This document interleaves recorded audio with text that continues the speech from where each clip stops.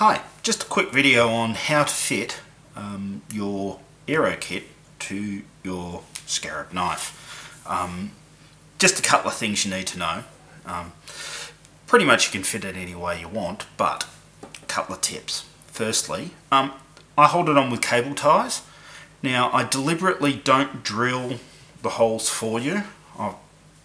I leave that for you to do yourself, just to drill a couple of 3mm holes for your cable ties, because that's how I hold it on with cable ties. You might be able to hold it on with a blob of hot glue or silicone adhesive if you wanted to, but I like the cable ties because they're quick and easy to do. Makes it easy to take off, put it back on and everything. Okay, so tip number one, fit the rear section first. Okay,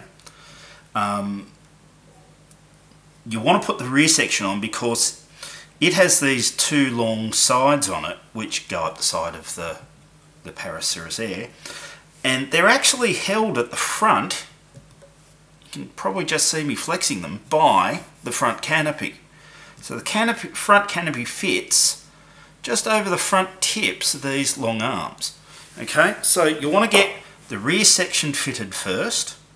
So what I do is I set it in place, line it up with the back of the air there, just get it sitting normally. It's designed so it will sit in front of the GPS antenna if you've got a GPS on your knife. Okay, so line it up, work out where you've got some matching holes underneath, and what I found in this case is there's two holes just here, and they line up with like the wings of the scarab logo at the back of the knife nicely. So I've just drilled very carefully. It is very thin and it is a bit delicate, this material. Just drilled two holes very gently, 3mm holes, and popped a couple of cable ties, and that's held that nicely in place. It does have a little bit of movement to it, but don't worry about that. Okay, then I've sat the front section over the top, so again it's capturing the front of these little wings. Now be careful, these wings will snap off if you get a bit rough with them. Okay, they're fine in place and they won't break in crashes and stuff like that, but if you're not gentle with them, they will tend to crack just along that line. If they do, you can glue them back together. Bit of CA super glue will glue them back together. If you do break it though, you might want to just put a little bit of material, anything really, bit of plastic, even a bit of a matchstick or something, glue that to the inside to reinforce the break point, but they will glue back together quite neatly. So the front goes on, capturing these front things. I've got 3 cable ties in mine, one at the nose and 2 at these sides here, where the narrow part of the airframe is there, and that holds that very securely in place, and that's it, it's on.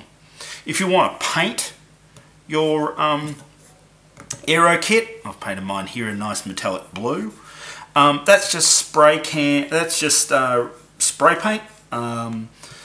actually Tamiya polycarbonate car paint that I've used, but basically any acrylic paint will work on this.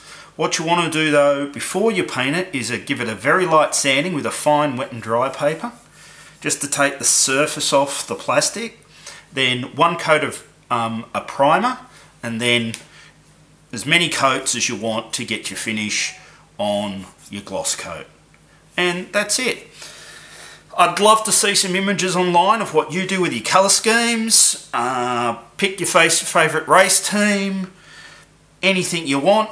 Let's see what kind of colours you guys come up with. Part of why I did this was so that you can differentiate your knife when you go racing.